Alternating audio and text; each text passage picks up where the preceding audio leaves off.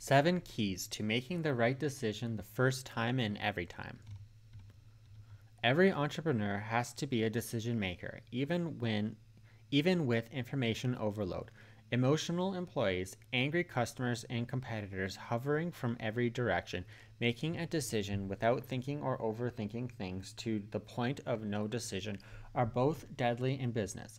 The challenge is to find the right balance and make a good and timely decision every time.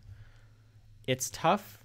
It's a tough challenge, according to Ohio State researcher Paul Nutt. Business decision makers today fail about half the time on initial decisions for their organization. Examples often cited include decision which led to the demise of Pets.com, Excite, and WebVan. Although these cases involve strategic thinking, operational decision mistakes are even more frequent. Much has been written about the thinking process of more successful decision makers, including Warren Buffett and Elon Musk. Some reserve time daily for reflective thinking despite a busy, hectic schedule, while others use regular sabbaticals away from the office for mental refresh. Yet they all seem to have similar thinking habits in their day-to-day decision-making process. Number 1, stop to think before jumping to a decision. Especially in a crisis or under stress, it's tempting to make a snap decision based on gut feeling or prior similar experiences. As leaders, the approaches you take to asserting control and making decisions set the tone for the others to follow. Set the model for always thinking first and acting with deliberation.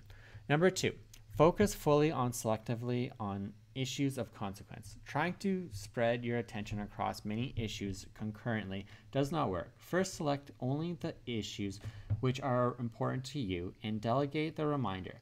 Then give the select matters your full attention for a timely and thoughtful decision. Don't overthink any issues to no decisions. Use person-to-person interaction to confirm your thinking. Most business decisions issues are complex enough to suggest the need for direct input from a key constituent or to test your understanding.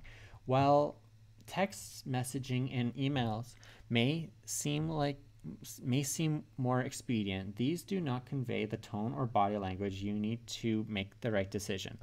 Number 4, allocate contiguous time and process for critical decisions. Many short dialogues in chaotic environments separated by other activities do not facilitate deep thinking or lasting decisions. The cost of recovery from a bad decision can far outweigh the effort of managing the thinking process with the right people, the right place, and for the right time. Think past a potential decision to plan for execution.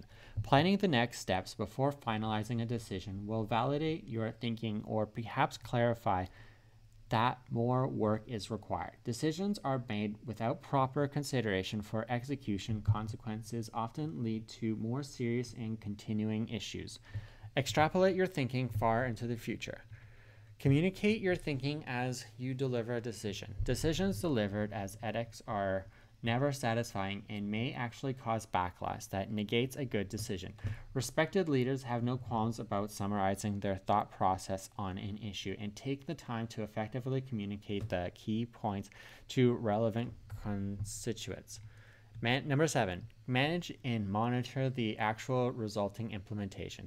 Even the best thinking and good decisions can be undermined by unforeseen events or people misunderstanding. Small course corrections made quickly and follow-up communications can forestall major new organizations make your decisions the right one the first time. The ability to make the right decisions on a timely basis is what defines you as an entrepreneur.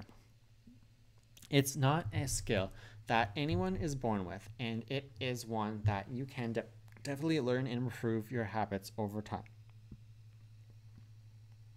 For new entrepreneurs, I recommend that you seek the assistance of a mentor that you trust and not be afraid to ask for assistance from your peers and senior advisors. While new technology allows you to act and react more quickly than ever before, none of these tools are a substitute for thinking, deliberating, and making your own decisions. Ultimately, every business is about people interacting with other people. Your challenge is to convince them that they are at the center of your thinking.